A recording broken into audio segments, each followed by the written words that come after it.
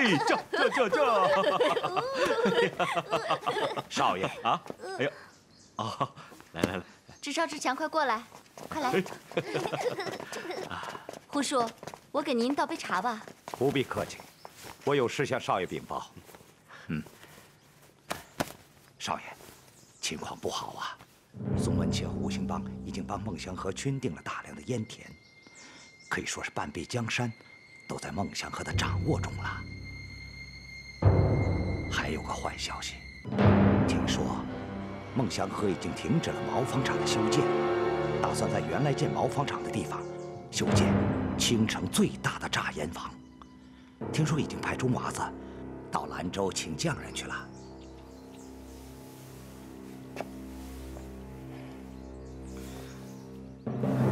你是不是想跟我说，他已经掐住了我的脖子？起码不能让你大展宏图啊！你研制的配方再好，如果没有烟叶，就变成不了旗牌水烟丝，就变不成白花花的银子。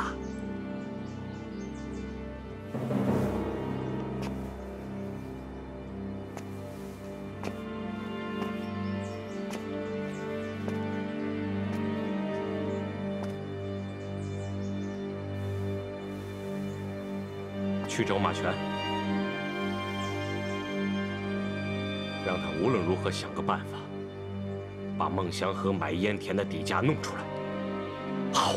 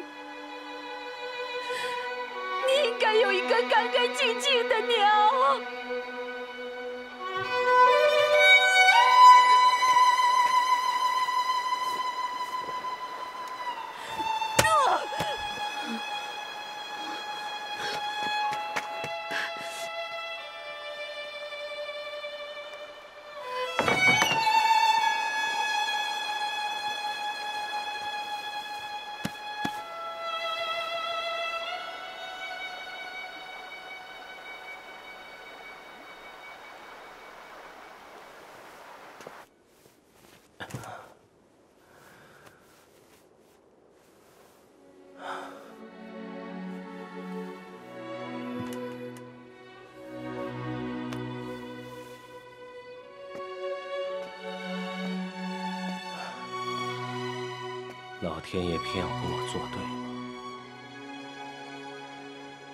眼看已经研制成功了烟丝，机会来了，偏偏又……启川，你可不能这么想。你应该想，就算他孟祥和赚了一座金山，他跟咱们也比不了。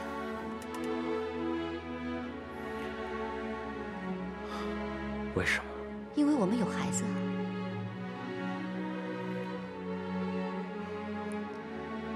启川，我给你讲个故事吧。好。从前呢，有2个兄弟分家，老大发了财，却没有孩子。老二虽然破了产，但是却有4个儿子。有一天，老大为了炫耀自己的财富，就把老二请到家里来吃饭，还专门找了个不平的地方来摆桌子。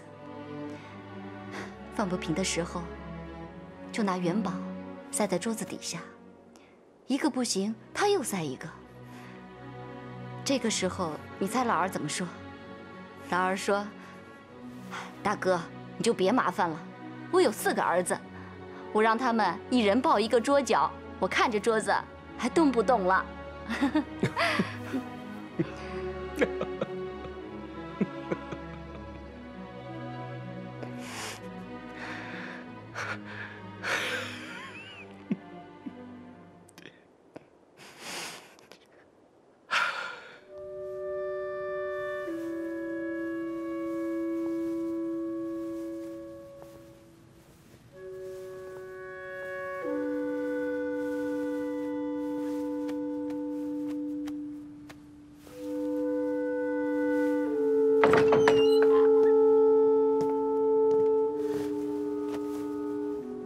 你回来了？哎，你怎么还没睡啊？等你呢。等我干嘛？我今天出去办事儿了。给你打水啊。你怎么又把它拿出来了？我跟你说过多少遍了，扔了扔了，你怎么就不听话呢？给我。拿过来。我收起来还不行吗？你就这样折磨你自己吧。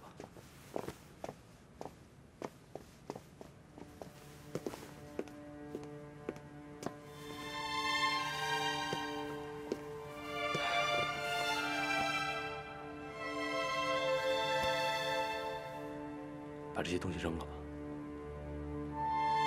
你也不能老是陷在这里边不出来。一阵儿会心疼的。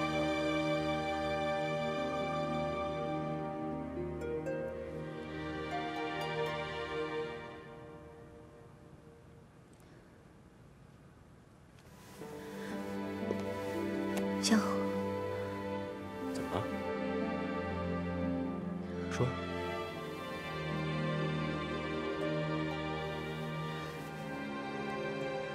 把香玉接回来吧，接回来吧，啊，接回来。不是为什么呀？孟岸想他，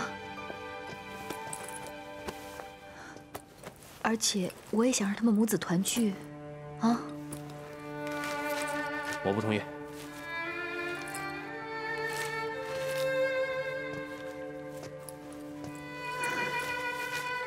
他们是亲骨肉。都这么多年了，一直母子分离，你只要这样吗？跟你实话实说吧，我已经决定让孟岸去天津上学了。他是个男子汉，是时候该出去闯荡闯荡，见见世面。我今天去兰州就是给你爸打电话，他也同意了，正在帮着找学校。明天一早就让钟娃子送他走。明天就走？你怎么不跟大家商量一下呢？有什么好商量的？这么好的事儿，谁会不同意啊？你不问问孟岸他要不要去，问问香玉他愿不愿意让孟岸去啊？你就做主了，你是不是太武断了？我承认，你善良、善解人意，可有的时候，它会影响你的判断力的。你说上天津上学这种事儿，这不是个好事吗？是，到天津上学当然是好了。可是孟岸他又不是小孩子，从小在这长大的，你叫他突然间跑到天津去，哦，你说去他就去啊？我这么做是有我的考虑的。我答应过西园要把他抚养成才。你说林香玉有这个能力啊？你也不想想。那有什么孟岸自己不愿意去呢？不去也得去。哎，你看你这脾气又上来了。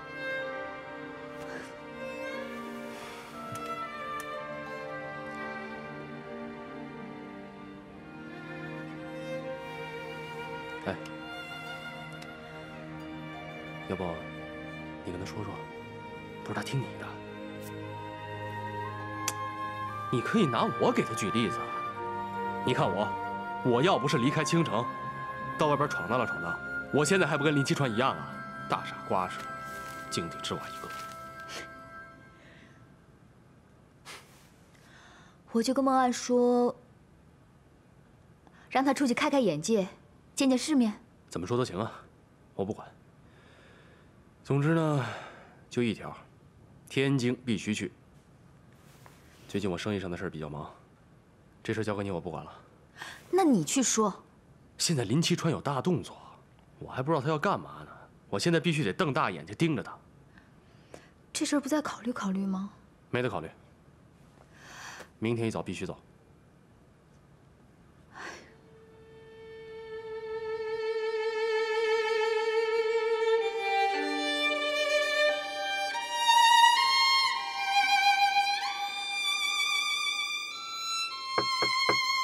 孟安，孟安，我是丁妈妈，我可以进来吗？进来吧。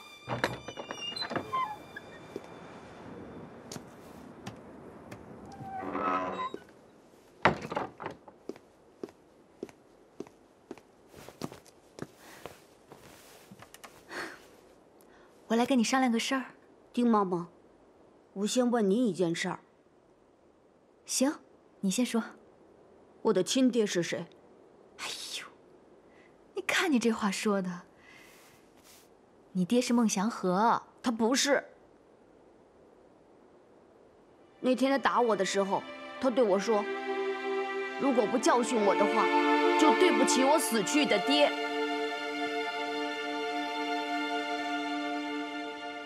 丁妈妈，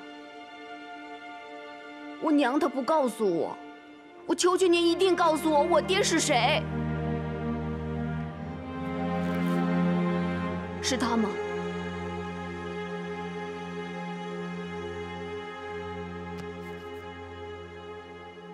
你这照片哪来的？那天，我娘屋没锁，在她枕头底下发现的。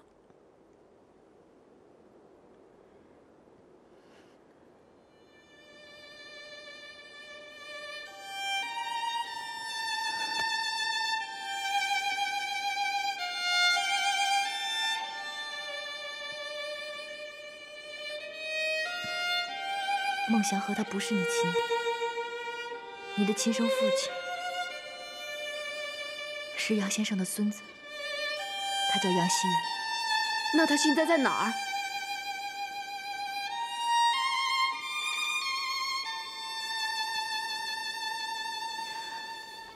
孟安，你父亲很早就离开青城镇了。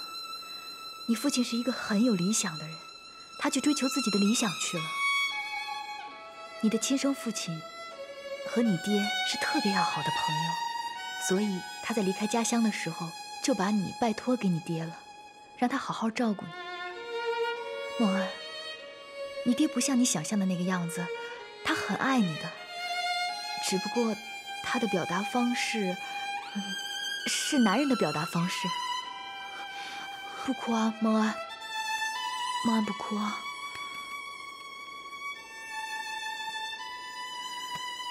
今天晚上的时候，我们还在商量呢。你爹想送你去读书，去天津读书。天津？对。什么时候？时间是有点仓促，想明天就送你去。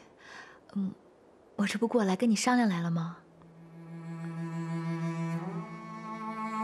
孟安，天津可是个好地方，那是个大城市，在那儿啊，你能看到好多新鲜的人、新鲜的事儿，学到好多新知识，和青城可不一样了啊！你不想去看看吗？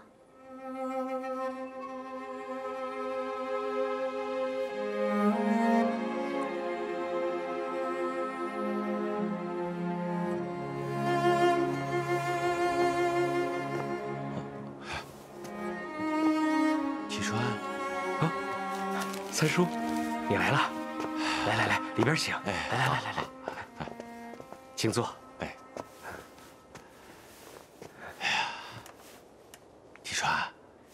你那个水烟丝研制成功了？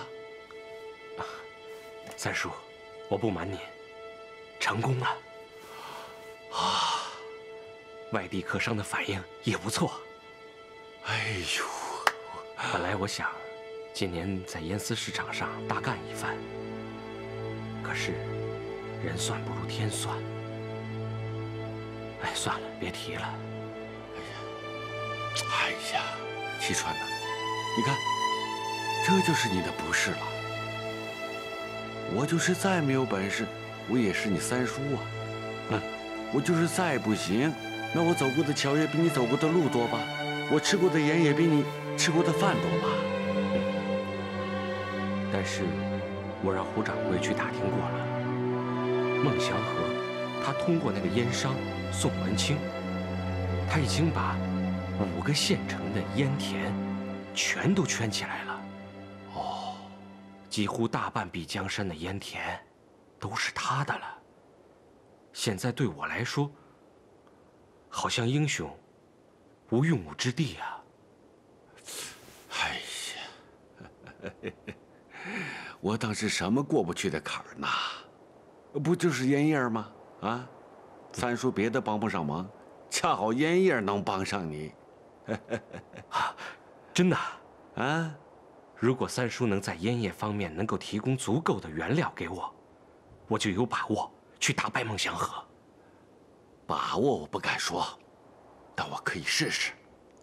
啊，这个当年啊，我还是林家族长的时候啊，这个宋文清跟林家人发生了一些纠结，然后呢，失手打伤了林家的人，林家人打算把他告上公堂，我给压了下来，让他出了一点钱把事给摆平了，就免除了他的牢狱之灾。我想啊，他这个面子是该给我的吧？我明白了，三叔，既然你有恩于他，那我就拜托你赶紧去跟他联系。如果他真的愿意的话，我想我就可以打败孟祥和。5年了，三叔，我等到今天等了5年呢。齐川呐，你三叔责无旁贷，啊！哎呀，当年就是因为我的失误啊，才把水子地卖给了孟祥和，才造成了我们损失了青城书院的局面，才逼得你母亲饮恨喝下了毒酒。哎，5年了。齐川，我也是一直在寻找机会来将功赎罪呀。哎，三叔，别再说了。现在要感谢的，应该是我。非常感谢。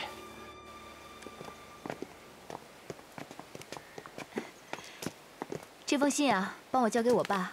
孟安喜欢吃什么，不喜欢吃什么，我都写在上面了。啊！哎，你这都多此一举，我已经给你爸打过电话，都说过了。孟安他那么内向，什么话都不说，我担心我父亲不知道他的脾气。好，哎，少奶奶，您放心吧。帮我把少奶奶，少奶奶，二少爷不在房间里啊。他去哪儿了？不知道，他房间里没有人，我到处都找过了。哎，你昨天不是跟他说好了吗？他答应我了呀。少奶奶，小少爷会来这儿吗？少爷，少爷，怎么了？少爷，曾掌柜找您有事，说有急事。什么事儿？没说什么，他只说10万火急。少奶奶，啊，小少爷不在那儿。刚才宋文清来找过我们，说烟农们反映我们的1成定金实在太低了。最近高兰有个大老板要大量收购烟叶，他敢3成的定金。如果我们不提高定金的价格，他们很有可能就卖给别人了。这烟行的老板我都认识啊，是谁在挖咱们墙角？哎呀，我也问了，可他死活不说。只是说他财大气粗，而且要我们尽快回话。哎，少爷，你看怎么办呢？这是见利忘义的家伙。没事，咱不是跟他签契约了吗？再说，燕农也都签字画押了，不怕。只是签约了几个，大部分燕农还没签呢。我不是让你跟他们签吗？哎，少爷，我和宋老板是合作了4、5年了，都是签的君子协定，从来没有出过差错呀。他说不急，所以我也就大意了。曾叔啊，曾叔，你让我说你什么好啊？你以为现在的人还都是恪守诚信的正人君子，早就人心不古了？那没有白纸黑字的契约约束他们，你……少爷，对不起，是我大意了，都怪我。别说这些没用的了，现在得赶紧想办法。少爷，恐怕我们只能提高定金才是。提高定金当然没问题，不过我觉得这事有点蹊跷。你说跟宋文清合作这么多年了，都没出现过问题，怎么今年出了这事儿？哎，你说这事儿跟林家有没有关系啊？少爷，您是怀疑对面？有2种可能：一，这个大老板确实想挖咱们墙角；二，咱们扔的第2颗石子有反应了。可是我没觉得对面有什么动静啊！啊，这样，你马上放下手里所有的活，去一趟高兰，弄清楚这个大老板到底是何方神圣。啊，那宋老板那儿怎么办？宋老板那儿，我去找他，我就不信。他还真能见利忘义。哦，好。香玉，香玉，孟岸来过没有啊？没有啊。那你知不知道他去哪儿了？这我不知道。怎么了？祥和想送孟岸去天津读书，我爸在那儿给他联系了一个学校，打算今天送他去的。你看，人没了。别急啊，我想他可能是不想去天津躲起来了。我再去找找看，找到了告诉你啊。少奶奶，找到他就不用告诉我。你想想吧，他还能去哪儿啊？去他姥爷家找找吧。行，那我去了啊。儿呀，你可千万别出事，一定要平平安安的回来。娘可是再也承受不起了。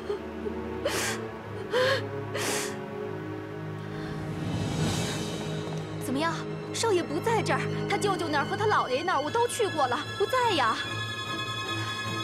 这孩子跑哪儿去了呀？他。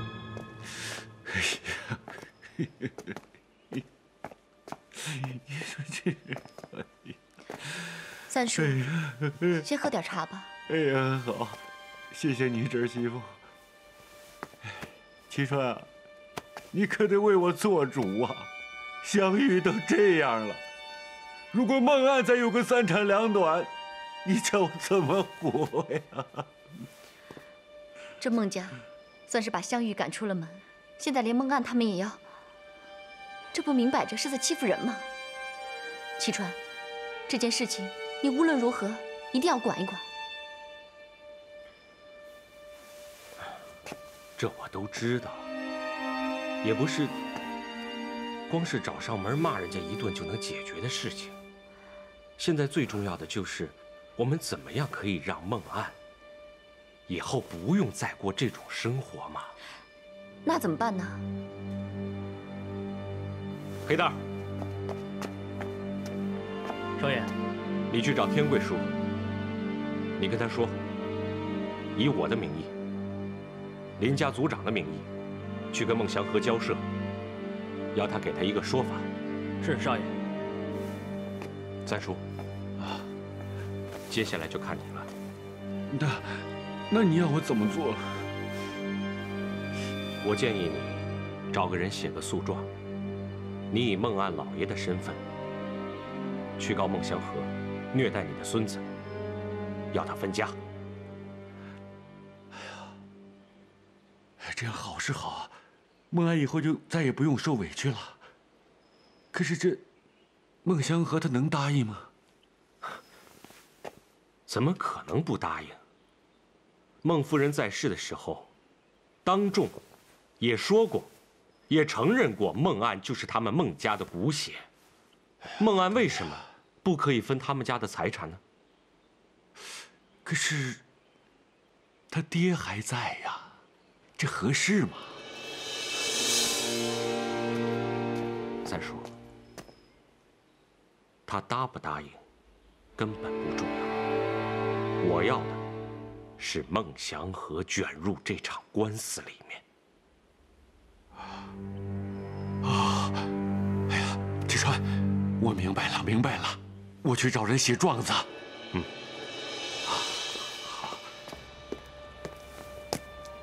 少爷，爹，您找我？祥和，这个什么事？我这还忙着呢。这叫我咋开口啊？您就说吧。他们说叫我写个状子告你，可我想这事儿没有必要闹到公堂上去，所以我想跟你商量一下。您到底什么事儿啊？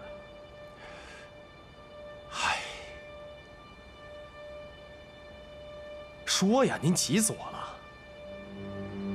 他们说分家算了。分什么家？分谁的家？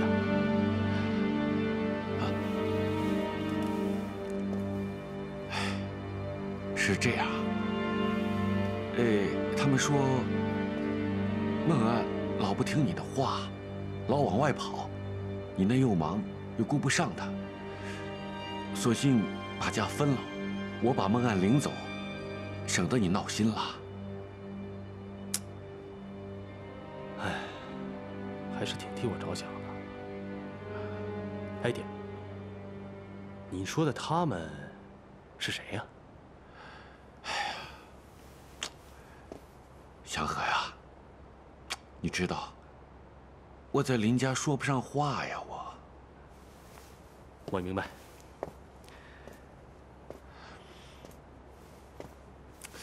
那您说，这家怎么分呢？你说怎么分就怎么分吧。谁让孟岸是孟家的骨血呢？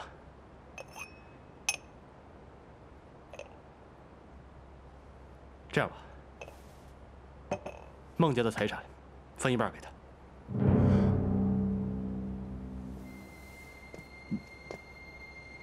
哎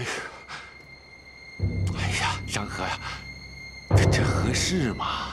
嗨，没什么不合适的。你看孟家这2年生意做的确实是不小啊。哎，你坐。田产呢，有个700-800亩吧。哦。镇上的店铺有个几10间，再加上这个龙头沟的水电站呢，烟行的榨房、碾房，再加上金兰铁矿的股份，这些7七八八的，有个几百万吧。但是我就担心一点啊，孟岸还是个孩子，你说这么多的资产，他也不会管理呀，这事儿怎么办呢？祥和啊，祥和。啊，我是孟岸的外公，他现在还小，财产呢，我先替他经营着，等将来他长大了，我再给他。你放心。你看我这脑子，我怎么就没想到这点呢？要是您管着，我确实就放心了。这样做也可以，但是有一点，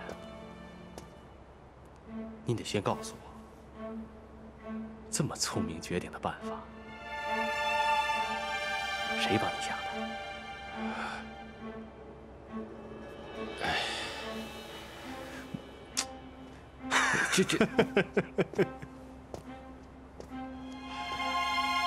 少奶奶，哎，嫣红，孟案找到了没有？还没有。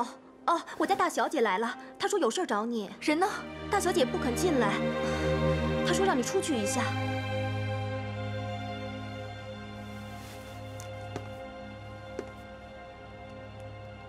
祥和呀，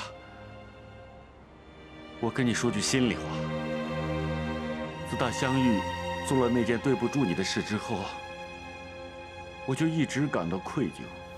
我是真想帮你，爹，你也别藏着掖着。按说这话，我这当小辈的说不合适，但事实确实如此。您这脑袋瓜子，还真想不出这办法。对，生意上斗不过我，就想出这种下三滥的主意。我也知道，您是被逼着来的。您只要告诉我，谁逼您来的？哎呀，没人逼我，是我自己为了孟案。我还叫您一声爹，是因为咱们爷儿俩还有情分。我觉得您是林家的受气包，是唯一一个值得我同情的人。但如果您不跟我说出这真相，那咱爷儿俩的情分也就到此为止了。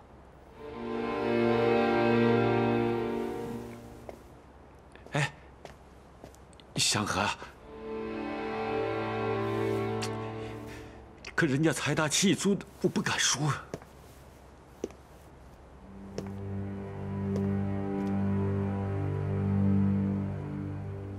林七川，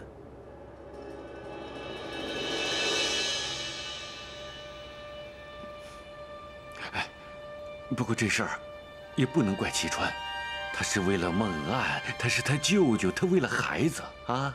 好，祥和呀，你千万别跟他过不去啊。本来他要亲自来的，但是因为忙着收烟叶，没时间，这才叫我来的。烟叶什么事儿啊？他今年打算在烟叶上大干一场，所以就忙着收购。哎呀，你瞧，他不如叫我说的，你看看，你看你一问我就都说了，你看这是弄的。这个您放心，我绝对不会说出去。分家这事儿呢，林七川连想都别想，一个子儿他也不会从我这儿拿走。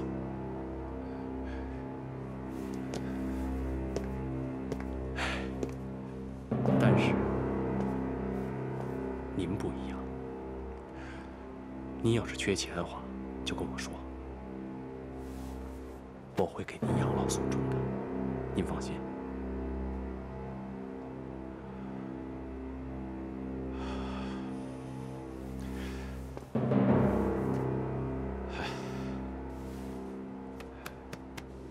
音乐是这样的，我刚才去找了朱贵，他说孟案做他的摆渡筏子过河去了。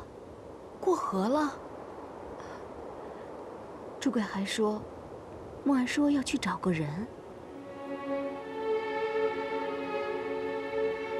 香玉，走，进屋跟祥和商量商量去。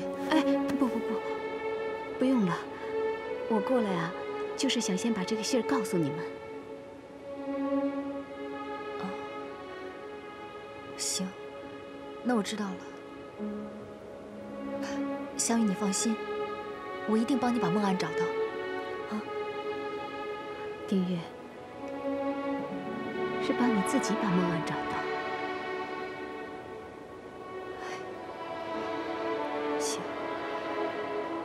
香玉，要不你去看看杨先生吧。刚刚我跟他说孟案不见了，把他着急的，我忙着走，没跟他说几句话。啊，好。哎，我正要去找你呢，孟案去找谁了？他可能去找他的亲生父亲杨熙元了。谁告诉他这些的？我说的。你跟他说这个干什么呀？他没权利知道啊。不是，他不是没权利知道，只不过现在我们这事赖我，是我先说漏嘴的。好了，不说这事儿了。现在找到孟岸是关键，派人去找吧。行，我去跟钟娃子说一声，我现在有事走不开。哎，什么事儿啊？怎么了？生意上的事儿。林七川现在就想把水搅浑了，背后好捅我一刀，把这个烟叶市场再抢回去。你们就斗吧。这孩子的性命还没有生意重要呢。那我去找跟钟娃子去找有什么区别啊？钟娃子是孟岸的爹吗？这是两件事，你非放在一块儿搅和什么呀？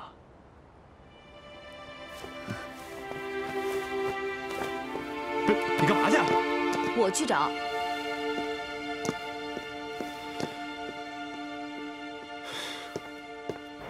哎呦，少奶奶，你千万别着急啊！岸少爷没出过远门，他跑不远的。哎，肯定，就是在附近的集上，他瞧稀奇呢。啊，这能不着急吗？他身上1文钱都没带，这天寒地冻的。哎，少奶奶，这你说也奇了怪了，我钟娃子就是找人的。这以前从找少爷开始，现在又找小少爷了。他们爷儿俩呀，都爱往外跑。以前是少爷，现在又轮到小少爷了。是啊。哎，都是父母的责任。哎呀，他呀，是想他娘了。我看见他好几回了，往墓园里跑。哎，少奶奶，你劝劝少爷吧，让孟岸他娘回来算了。一个人住在墓园里，多可怜呢！劝过了，他不听啊。哎，钟娃子，哎，你说你们家少爷和以前一样吗？哎，少爷他也苦啊，娘没了，孩子也没了，那你说谁摊上这事儿，都受不了啊。听说你夫人也去世了。嗨，一个柴火妞，哎，啥夫人？她是难产死的，哎，足足生了3天3夜都没生下来，那叫声真吓死人了。我现在想起来头皮都发麻。哎，行了，钟娃子，别难过啊，以后再找一个，啊。这，哎，你看香玉怎么样啊？少奶奶，你说啥？香玉的事儿你都知道，她一个人孤苦伶仃的，需要有人照顾。哎，你要是愿意的话，这个媒啊，我帮你做了。哎，可不敢，少奶奶，人家孟岸他娘再怎么说也做过孟家的少奶奶，我只是个帮工，哪敢攀这高枝啊？可不敢，可不敢。哎呀，你们这想法怎么都这么复杂呢？男女的事情简单一点儿，最重要的是你们两个相处能有感情。哎呦，少奶奶，您就别说了，这要是让大少爷知道了，不得打死我呀！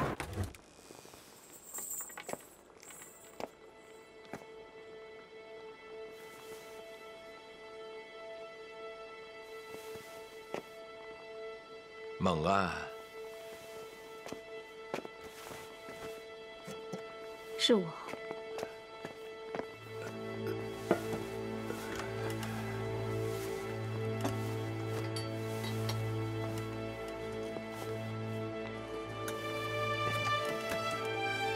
你来干什么？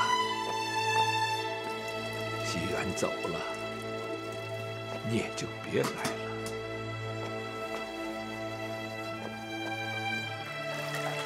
我来照顾你，我是你孙媳妇。我没有你这不明不白的孙媳妇儿。杨先生，我没有给你们杨家丢脸。你让杨家的骨肉姓了孟，让孟家的传人又流着杨家的血，你把林家、孟家、杨家的脸都丢尽了。我没有你这个孙媳妇。不管你怎么说，我问心无愧。你无愧，我可愧对祖宗先人呐。我们杨家在京城，虽是布衣寒士，却是3代书香，受到乡里乡亲的尊重。可是，你让我这老脸可往哪儿搁呀？我没有你这个孙媳妇。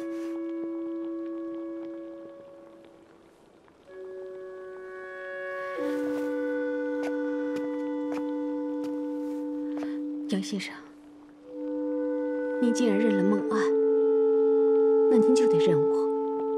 我是孟岸他娘。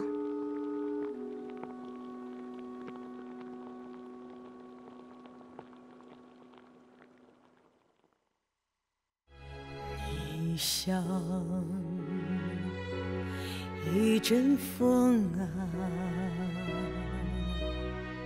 从我眼前飞过，我还没有看清你一滴脸，你就带我高飞。楼上风吹过，吹过，吹亮了我的心啊，吹亮了你的天。我愿意跟你飞，去看今天下的色彩。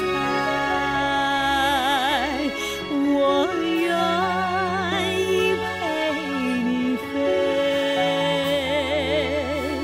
直到终结不后悔。